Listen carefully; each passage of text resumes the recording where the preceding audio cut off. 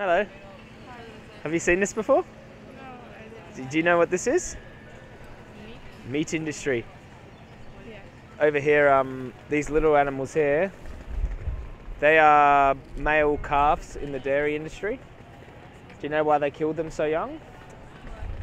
Because the dairy industry doesn't need them, because they don't produce milk for people.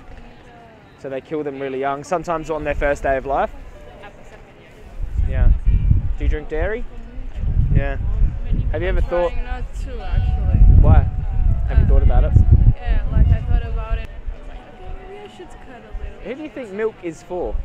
Like intended for? You know, yeah, I've heard that it's not like too good to drink. Like. But who was it intended for? Like the milk originally?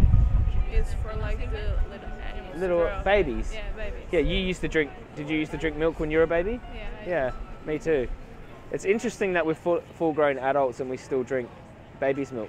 Yeah. We don't. It's weird to think about it because no other animal does it. Yeah, yeah. And it's inherently cruel. Animals are murdered for it. The mothers who lose their children year after year to produce milk for human beings are then slaughtered when they don't produce milk anymore and turned into burgers so people can eat them. So they spend a lifetime mourning for their children. Well, not even a lifetime, 5 or 6 years, and then they're killed.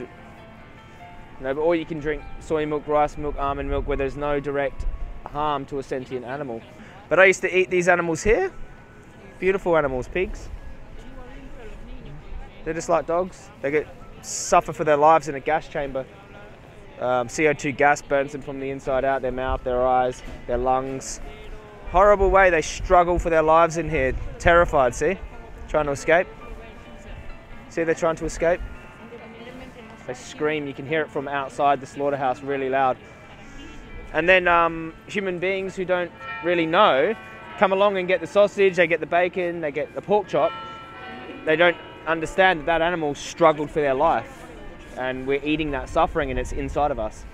You know, we can eat chickpeas and rice and lentils and beans and tofu and all of these amazing foods, burgers. Down the road there, we just seen soya burgers being sold at a kebab shop made of soy. No one choked on their own blood in a slaughterhouse.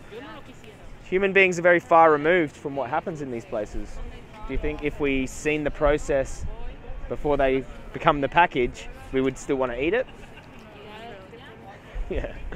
I've been inside a slaughterhouse. I was actually inside a slaughterhouse yesterday, watching animals be killed. It was actually quite disturbing. I've been a vegan for 5 years, and the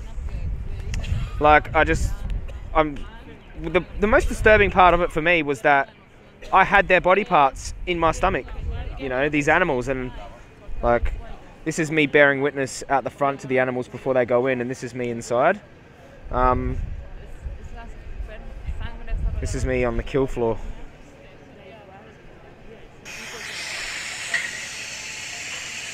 There they are. They've been stabbed in the throat and they're draining them of their blood, and there's a big river of blood. And what they do with this blood is they feed it back to the animals in the farms. They feed them back the blood of their friends in these farms. You know, does this look like food to you? Yeah, what does it look like? It looks like murdered animals, doesn't it? It looks like corpses.